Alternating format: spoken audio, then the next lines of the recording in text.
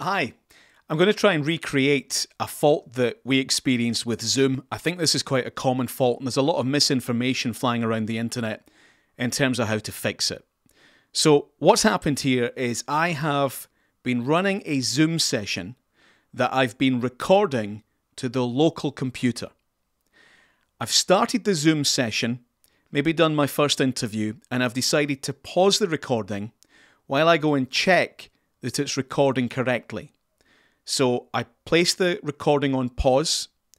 I then go into the area, the file where Zoom has been recording locally.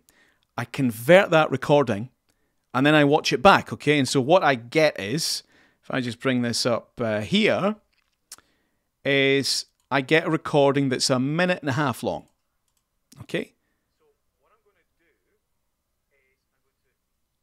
So it stops there at a minute and a half in, okay? Now, what I then did, once I'd played that back and I knew that that was working, I then go back onto Zoom, I continue recording, finish the session, end the call, and then want to watch all of it back. I want to get back all the rest of the recording. There's another few minutes, okay? So if I now come back into Zoom, you'll see up the top here, here's my original recording, 1 minute 32, okay? But we don't want that. What we want is the rest of it. So it says double click to convert. So I double click to convert, and all it keeps throwing back at me is this file that's 1 minute 32, which is only part of what I had recorded. And the panic sets in because when we did this last week, we'd recorded several hours worth of material. And here I'm only getting, the first few minutes. And every time I double click to convert, that's all that I'm getting. And we waited. We thought it might be taking time to process. We waited for hours and hours. Nothing happening. It's a really easy fix. All we have to do is rename this file here. So when Zoom converts, it outputs a file which is called zoom_0. And as long as there is a zoom_0 file, then when you double click to convert, it just brings up the work that it's already done. So what we have to do is we have to and this isn't anything to do with Zoom, by the way, this is to do with your local computer. We have to fool it into thinking that there is still an audio file, a Zoom file that it needs to convert. So this zoom_0 output file, all we have to do is change the name of it.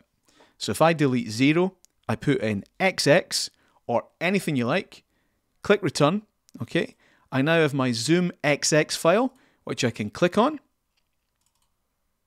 It's 1 minute and 32 long and it'll play and it'll do all the things that any Zoom recording is going to do. But now when I go back and I double click to convert, it's going through the process again. It's converting again. Now it's looking at the full recording. And you'll see in a moment when this is finished that the new zoom_0 file, it's not going to be 1 minute 32. It's going to be a little bit longer than that. If we were doing this for real, of course, it might be several hours. But this is just a quick recreation of the fault that we encountered, or the issue that we encountered last week. I did reach out, by the way, to Zoom technical support. And I told them, this has happened. What should I do?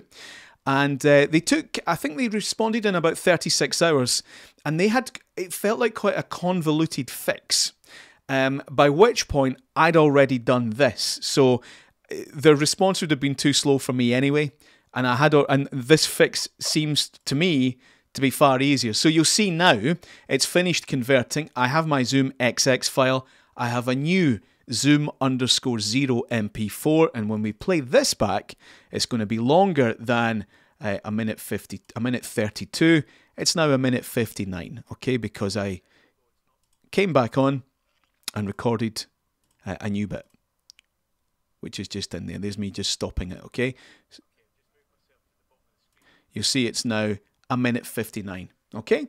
So there you go. So that's all that you have to do is wherever you are recording it locally. This does not apply to cloud Zoom recordings. This is only where you're recording a Zoom call on your machine, where you've paused the recording, converted it to watch some of it back, then resumed the recording, finished the call, and you now want to see, well, where's the rest of my file?